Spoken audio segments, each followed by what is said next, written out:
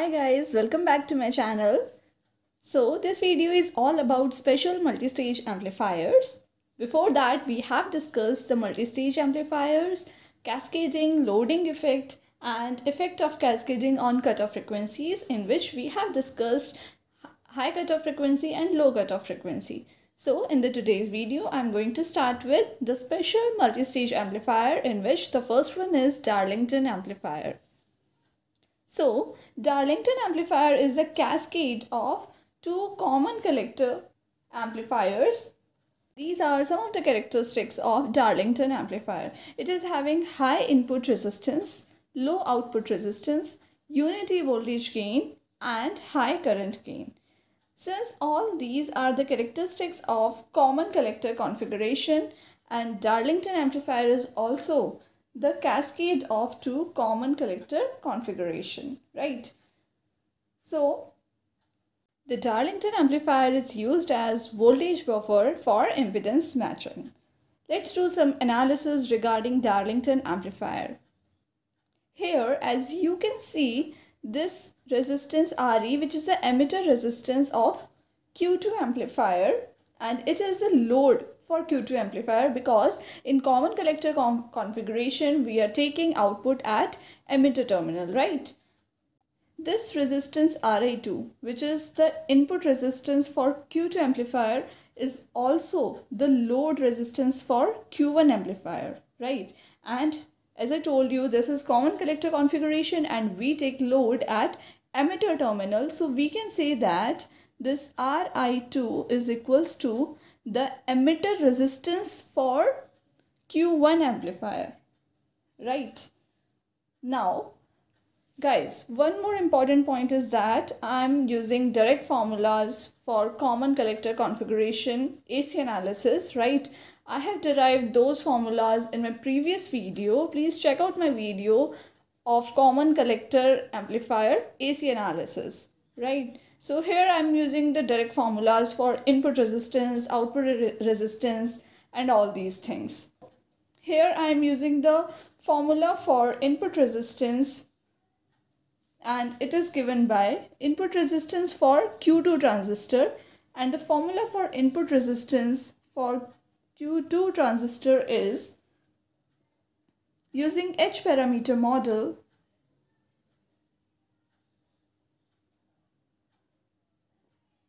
right? This is a formula which we have derived earlier. Please refer to that video.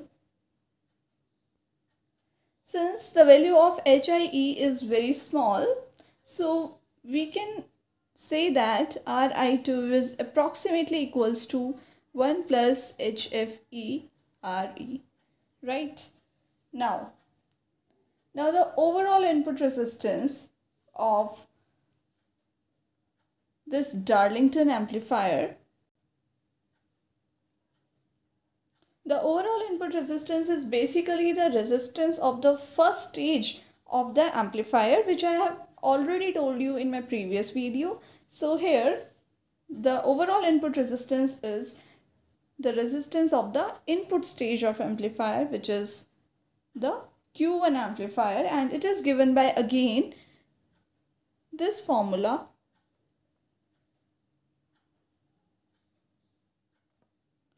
Here Re1 is the emitter resistance of Q1 amplifier, and this Re1 is also the input resistance for Q2 amplifier, as I already told you here, right? So replacing it with this term,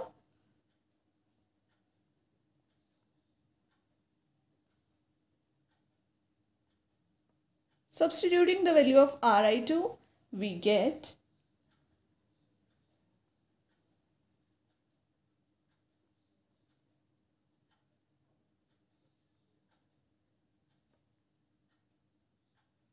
again approximating the result, we get the overall input impedance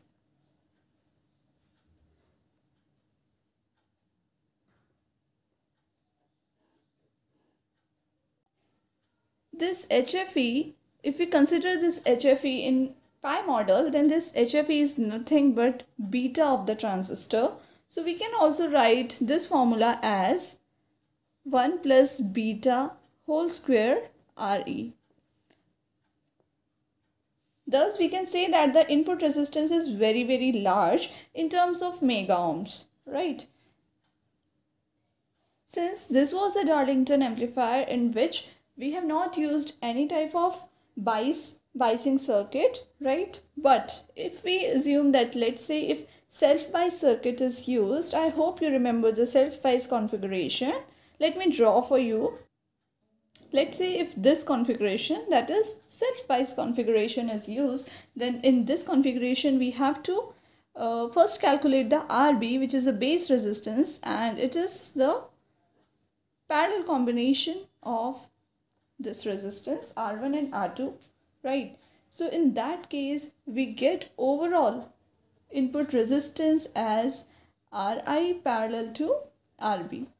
Now let's consider one more thing. Here the Ri is the input resistance of Darlington amplifier, which is this one, where we are not using any type of biasing circuit, right? And it is 1 plus beta square Re, right? And this Rb is basically R1 and R2 are in kilo ohms, and this Rb is in tens of kilo ohms approximately, and this Ri is in mega ohm, right? So this resistor is in mega ohm and it is in kilo ohm.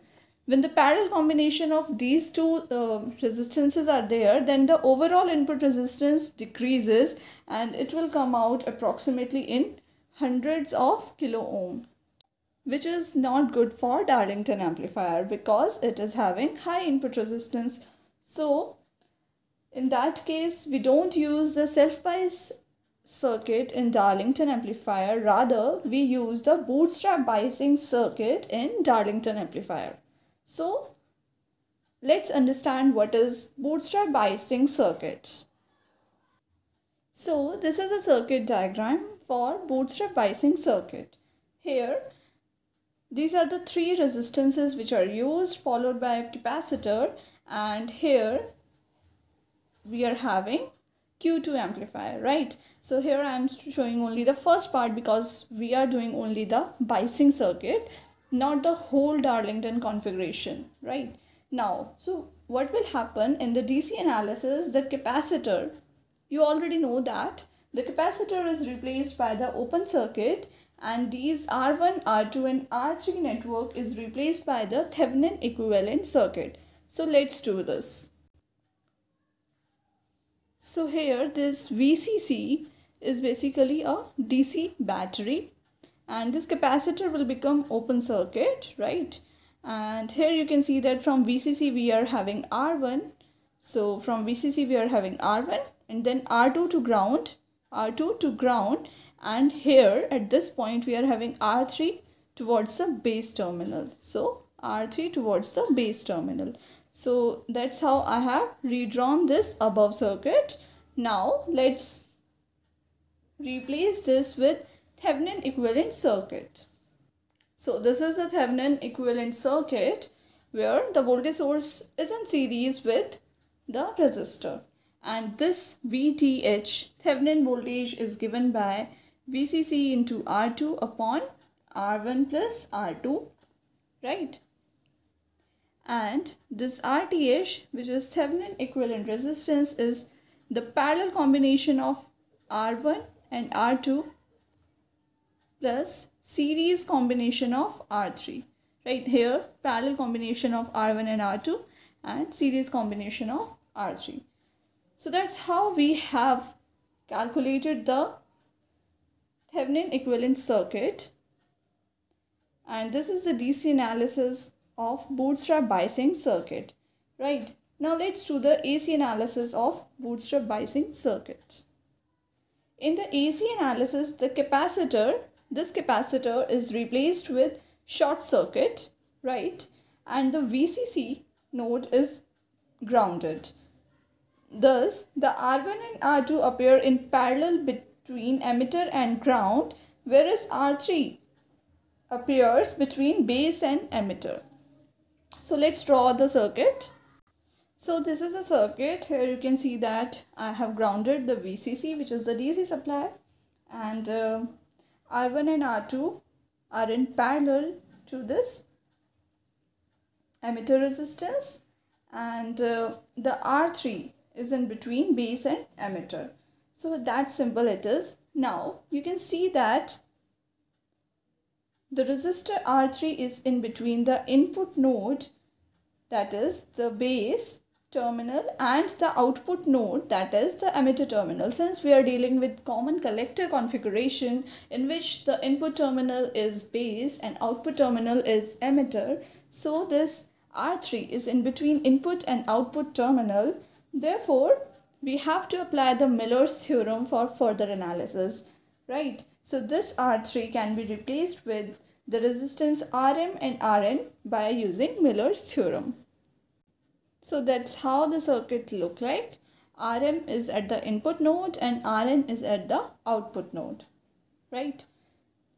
So this Rm is given by R3 upon 1 minus AV.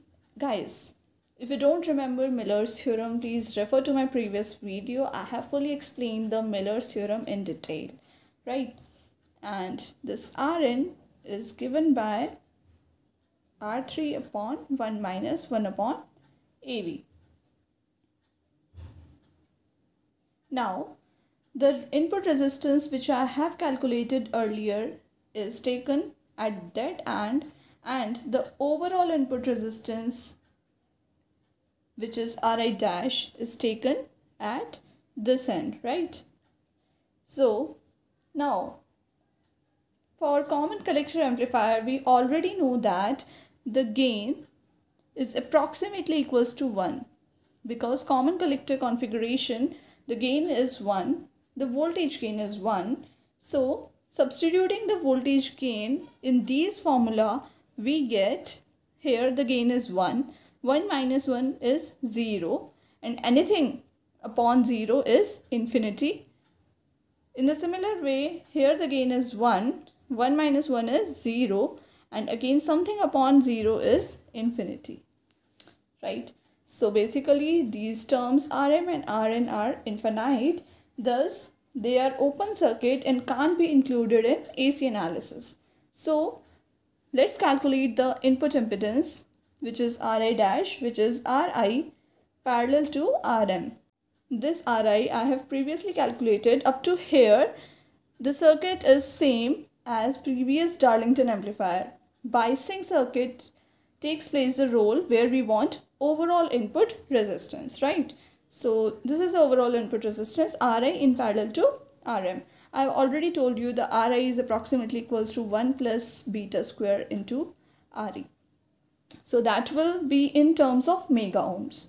Now this is in terms of mega ohms and this is in terms of infinity, right? So our Ri dash is approximately equals to Ri, and thus it is in mega ohms. So we can say that by using bootstrap biasing circuit, the input resistance will remain high, right, as compared to that of self-biased circuit. So this is the most important point of using the bootstrap biasing circuit. So that's all for this video. Hope you guys are understanding my concepts very well. And for more such videos, please do like, share and subscribe to my channel. Thank you very much for watching.